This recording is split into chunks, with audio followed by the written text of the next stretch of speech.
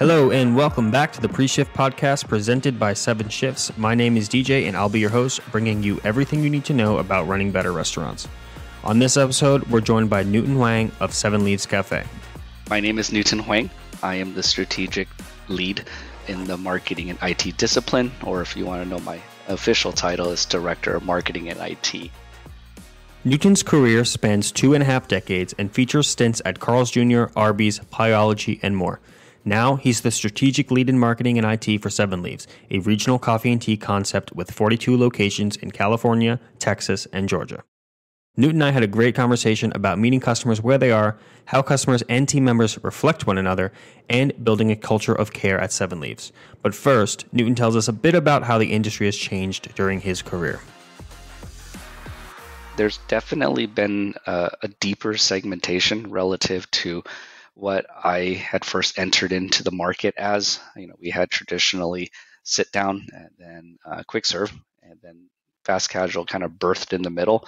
And then everything else in between that has kind of proliferated between, non-traditional like ghost kitchen concepts to, on demand. And so the biggest change for me is how the customer expects to receive the experience. Not only food, but just the way that they interact, the brands. And moreover, I've been kind of riding shotgun because I am in the marketing and IT space and just trying to meet them where they are at. And so that's been the natural evolution.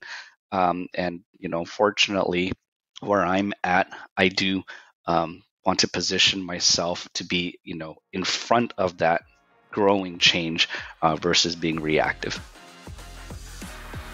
For 7leaves, being in front of that growing change means a foray into mobile, which currently makes up 45% of their business. The way that we stay in front of those particular arenas is to continue to have engaging mobile app experiences coupled with an elevated in-store experience. And so my customers, whether you know it or not, DJ, are very galvanized and extremely enabled. And so when they come into our store, they expect multiple different things from, for lack of a better word, ambiance, but they expect a frictionless type of experience. And so one of the things we're sort of flirting with right now is use of lockers, right? And in a way that's meaningful.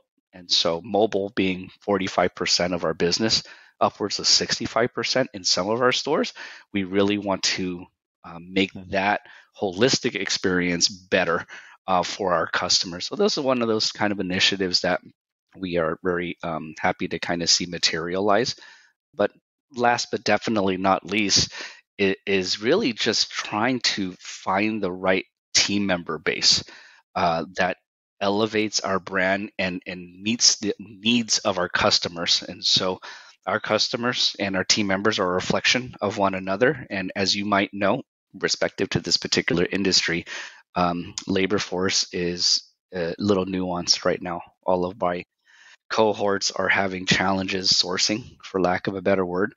And, we have not yet felt that here at 7leaves. However, we are very dogged about finding the right type of personnel to ensure that our customers feel a sense of themselves when they come in. That's been, one of our strategies behind the scenes. As 7leaves leadership has listened to what their customers want, they've also given their ear to what their employees want. And spurred from that is what 7leaves calls their culture of care. From an employee standpoint, it's listening to their needs. We employ a lot of quote unquote Gen Zers. And, despite societal stigmas, this working force here demands one thing, and that's purely knowledge. I think respectively, what we bring to the table as a brand is that we know that as an employer of choice, many of them are being first-time jobbers, are a transfer of knowledge, soft skills that are going to help propel them to the next echelon in their life. And so the culture of care is really listening to not only what they need intellectually, but also just providing them an environment where they can kind of thrive. And respective to that culture of care and elevating the team member experience, the natural translation is the customer experience, in by which customers recognize that not only how we treat our team members being so critical in their overall perception of our brand, but what we do outside our four walls embodies that, right? And many of our cause marketing efforts are really built upon serving the communities that we serve. And when team members and customers feel connected by those very actions and activities, it really validates all of the smaller, minute things that we're doing. And so, we have a very unique statement that we're the intersection where life happens, and respectively, it resonates as far as what our care is concerned. And while every team member and customer interacts with that culture differently, one in particular found fulfillment and growth in their work and their life through participation in 7leaves culture. There's a story birthed out of my Anaheim, California store. We have a store manager, young lady, McKenna Chambers, and 19 years old, mind you. And she is responsible for a $2 million business. That's the AUV of her store. And she challenged our marketing department, said like, hey, I want to do something with a local organization called Grandma's House of Hope. And she pitched it to me, and we kind of just hammered out some details and ultimately birthed a very, very simple food drive, right?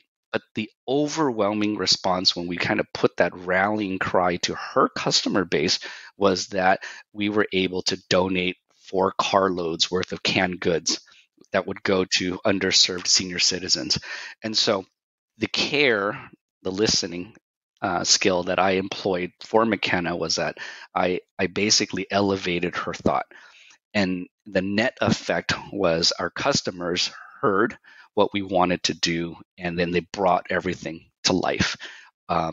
Just rewind, literally a couple of weeks ago, we just punctuated something called our Season of Goodness, which was a 3-month-long campaign that 7leaves did nationwide across all of our stores. And each month, starting in October, was highlighted by an effort by which we asked our customer base to help us serve our community. So October was a book drive. Those books that got donated went right back into libraries, the penitentiary system, because inmates need literary enrichment. In November, we did a canned food drive where we visited homeless shelters, soup kitchens, and even the Humane Society because our 4-legged friends need a little bit of help. And then in December, we had a toy drive where we visited local hospitals, partnered with Toys for Tots because we just felt that there shouldn't be any kid in our communities that don't get a little something. So that's kind of like the net effect across all, but that all birthed from one 19-year-old out of our stores. The key to success in building this culture for 7leaves has been enabling employees to be champions of good causes and important work. The initial response was not skepticism, but a little bit of just let's wait and see, right? Because when you kind of pitch this very broad plan to a cashier or even a store manager, there's this ideology of like, well, how does that work? But when we interlaced the ability for our store managers to be the champions of, hey, you got all these canned goods that you've collected, and we're going to ask you to help deliver it to the soup kitchens or homeless shelters, then it became very real to them, right? That they're like, I got the canned foods, and now I'm going to a place that's maybe 2 miles away from me that these people need it, and it just hit home the minute that they did that. And they realized the impact that they had in their communities because this company that they work for, 7leaves, allows them to do that. And so when they visited those, again, homeless shelters, when they visited those kids in the hospital, when they visited and just provided a toy to that like 4-year-old, it became very real to them. For a company of 7leaves size, building culture does come with a few challenges, namely how to make it genuine and not corporate feeling. And how they've done that is by recognizing that culture isn't just built once. It's an ever-evolving process that requires leadership to show up every day and live their values. Many companies, and I included being part of those past regimes, have always tried to create culture, right? And to use Donald Burns' statement, culture is an inward-facing component, brand is an exterior-facing component. um, that some of the challenges that we experience, because a large proportion of our workforce are skew younger, is the ability to share this ideology sincerely and with authenticity and integrity, right? We didn't want it to come across as feeling too quote unquote corporate. We didn't want to um, cascade information devoid of tonality or intention. And so we were very methodical about how do we want to share this philosophy in a way that resonates with them. And so that really kind of had a lot to do with just being where they receive their information. There was a ground and pound where we were visiting stores, doing a store tour, connecting with the staff in that way. So there's human touch there. It was making ourselves fully accessible by way of outside of the store, and sharing that these are your access points to us. And then, like all things with that generation, they're very good at calling things out that don't feel right. And so when we quote unquote broadcasted a lot of our activities around the culture of care, we wanted to do so that incorporated them versus, we were from a position of ascension. And so when they see folks within their community of team members, there's a certain validation and credibility that's associated with that. And so we were very methodical about that. And there really wasn't a whole lot of pushback. However, there has been challenges associated with consistently maintaining that with the revolving door of team members that our brand as well as many other brands have, right? Average turnover for our segment is anywhere from 6 months to 9 months if you're lucky. And so when you kind of have that to contend with, there is a discipline, and let alone a certain sort of conditioning that our leadership team has to have. That we invested all that time, and then the person separates, and then now you have a new person, and you got to continue with that momentum. And so that's been not easy, to be brutally honest, not easy at all. 7leaves' investment in building a culture of care has had ripple effects throughout the entire company. Beyond resonating with their customers, the culture they continue to build every day both attracts and retains employees that enables 7leaves' continued success. It definitely has been a retention strategy for us when we kind of hack and slash it. But it's also an acquisition strategy for us. But I think moreover, I would never say that we're impervious to, I guess, labor quote unquote shortages. One of the things that we recognize through our own happiness index, which is what we call it, is that if you don't keep your team members engaged, they will go elsewhere. And that's just the nature of the animal. And respectively speaking, a lot of younger team members don't really have any aspirations of staying within the industries. Like you said, they're transitory, and that's a revolving door. So our belief here is that how do you make the restaurant industry a viable option to someone who this is their first touch point? And I remember back in my days in operations, and I was a store manager, and I saw my DM come in, and I was just extremely impressed and say, I want to be that one day. And then my DO came in and like, I want to be that one day. And I became a restaurant person for life. You don't necessarily see that love affair for a lot of folks simply because they have other ambitions prior to even coming into us. And so one of our company goals, as we call it, and we utilize the teachings of Gino Wickman's traction, is to really elevate the store manager persona, in by which our team members can say like, hey, this is a viable thing for me, right?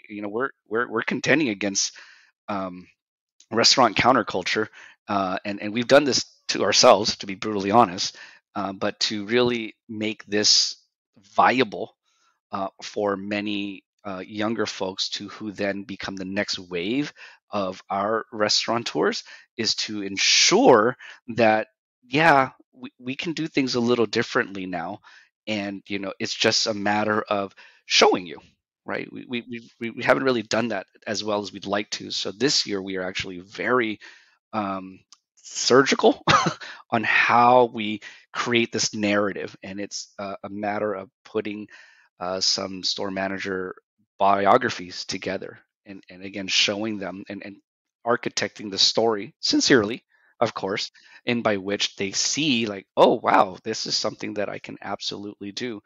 We want to kind of layer in additional store manager fringe benefits and then really put the microphone square up on recognition of like, hey, when you're a top performer, you are definitely not only going to get rewarded, but praised and revered. And so when it comes to even our bonus structure, it could be something as simple as a direct deposit into your account, or it can be our CEO driving around, meeting with the managers face to face with all of the team members around and seeing like, hey, here's a check. Thank you for everything that you do. And I just wanted to let you know. So those are those kind of things that we're percolating, so that people can begin to resonate with this industry a little bit more intimately. Now, back to that happiness index. It can be difficult enough to stay on top of one team's morale, let alone 42 across the country. The happiness index is how 7leaves is able to do a pulse check with their team members and make positive changes for the employee experience. Newton explains how they figured that out. That's a self-probing, good, the bad, and the ugly type of survey that we send out to every single layer of our organization. I, fortunately, don't have the unenviable task of like holding and cultivating all that data. But like I mentioned before, because our audience is very vocal, oh, they let us know everything about what they like and what they didn't like. And so, when you come across leadership teams, the exercise of just capturing the data is one thing, but really where you want to backload a lot of that discovery is like, so what do you do with that data, right? And so, we've gotten baseline numbers of how happy are our team members, right? And then cultivated themes by which we really feel like, hey, we can act upon these little things and kind of, take care of some of the low hanging fruit. But then there are these broader themes that definitely require some attention. And we're not trying to do any sort of smoke and mirrors. We want to acknowledge and just say, hey guys, we heard what you said. This is what you guys said, and these are the things that we're going to do it, and we're going to hold ourselves accountable as a leadership team. These are when we're going to make these things happen. And so again, like I kind of aired on before, there's a whole look and see pattern, because they want to know, all right, let's see if this actually happens. And we've been very open and honest about things we can do and things we can't do. And we typically want to over deliver and under promise, but respective to that, we really want to ensure that our team members feel quote unquote happy at what it is they're doing, because at the end of the day they translate that over to our customer. And so if there's anything that we really pay close attention to, is that we do it on an annual basis, and we might kind of button that up to maybe a biannual, just so we can get a better pulse on things. But just going through the motions and mining all of that rich data, it's a thing, that's for sure. One such change they made was a wage upgrade for store managers. The teams at 7leaves will also be implementing lunch and learns, where team members can interact with subject matter experts within the company. Think things like real estate, finance, and leadership beyond just working in the cafes. One of the things that we're going to be birthing in greater consistency and intention is our what you call lunch and learns. This is not a new idea, but basically allowing our teams to interact with subject matter experts within the company, and just sharing with them a little bit of like, so how did you get into real estate? How did you get into HR? And just kind of doing that in a way that allows a pathway. Whether you want to stay with us or not, that's cool, but at least we can transfer best practices so that you can move on your merry way and just know how to go about being a successful person in society. And on the pay side, 7leaves is using their wealth of customer feedback to create incentives for manager bonuses. Our bonus structure is fully locked and loaded to reward top performers. And more so now than ever before, we just recently revitalized our customer feedback and kind of transformatively moved over to what we would call a net promoter score strategy, which is not new in this industry, but new for us here at 7leaves, and therefore really making the customer voice even more important than it was before relative to just in-store metrics and sales. But I think our managers feel that the bonus structure is not only fair, but in a supplemental in a lot of regards to just their base wage. And so there was very much a lot of care put into creation of the bonus, and just really kind of, it is what it is relative to if they blow it out of the park, or you're gonna get rewarded. And if you were just shy, you know exactly how to get over that so that you can be part of that audience. And to collect all that feedback, 7leaves uses a software tool called Ask Nicely to pull feedback from review sites and ordering platforms to make rewarding those top performers a bit easier. We utilize a platform engine called Ask Nicely, which essentially pulls in all of that data from a digital ordering and in-store experience and from various digital platforms. And so it was a no-brainer for us, because before we were just mining that information manually. With all of that in place, it shouldn't come as a surprise that 7leaves is on an upward trajectory. And they're also walking the talk and continuing to build upon their culture of care in 2023. We just recently launched our hot drink menu, which has been a paradigm shift for us here at 7leaves. But definitely be on the lookout for some very awesome collaborations. One of the ones that we've got percolating under the hood is with an online gaming community that really fosters a safe space for women gamers. I would honestly say more than half of our customer base are that gaming community.